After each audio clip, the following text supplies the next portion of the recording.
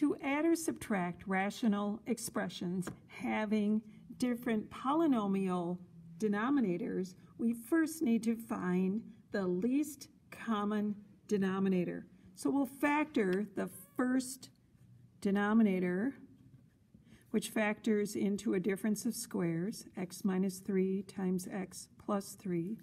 The other denominator, x squared minus 3x, factors into a largest common factor of x with the remainder of x minus 3. The least common denominator then of these two denominators has to have an x, a factor of x minus 3, and a factor of x plus 3.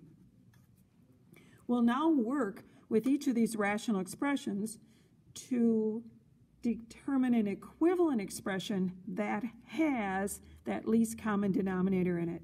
So for the first one, I'll replace the original denominator with its factored form, x minus 3, x plus 3. The only factor it's missing of the least common denominator is x. Putting x over x is the same as multiplying by 1. Next, we move to the next rational expression, and again replacing the denominator with its factored form. We see that we are missing the x plus 3 from the least common denominator here, so putting that same value over itself is the same as multiplying by 1.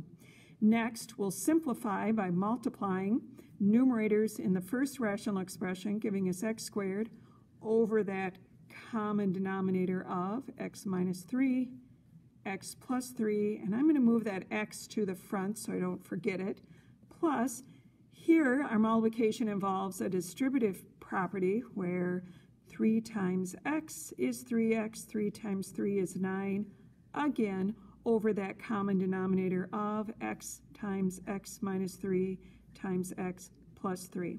We now have the requirement for any addition or subtraction of rational numbers, that being common denominators. We can go ahead then and combine the numerators, x squared plus 3x plus 9 over the common denominator of x minus 3 times the quantity x plus 3.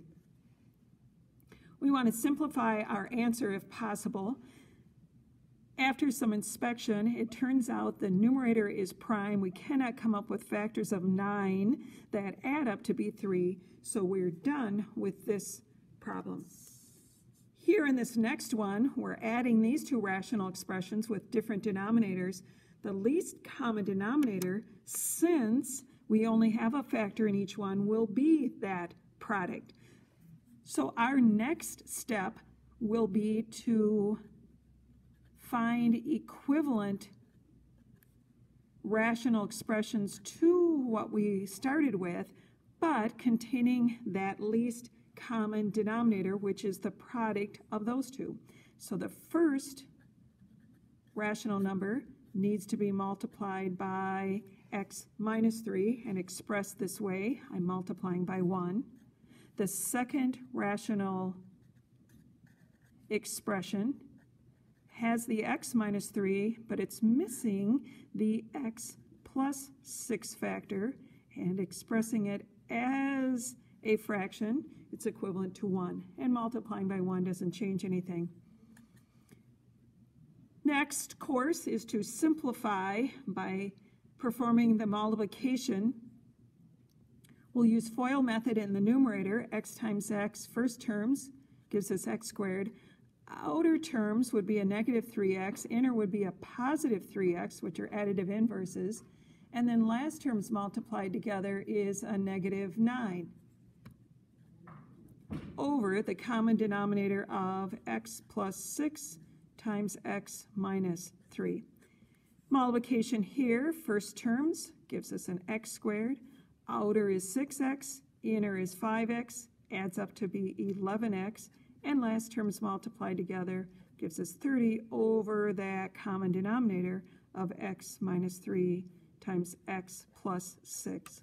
Although they're not identical, we do have the same two factors in the denominators. commutative property would show that they are the same. That means we can now go ahead and add those rational expressions together by combining the numerators. X squared plus x squared, the like term, is a 2x squared. And if we put this in decreasing order, I'm going to put the linear term next. And last, constant terms, -9 plus 30 is a positive 21 all over that common denominator. And I am going to leave it in factored form for the next step where we need to consider whether our rational expression needs to be simplified. In the numerator, after some consideration, we find that it is not factorable, it's prime, and so we do have this in simplified form.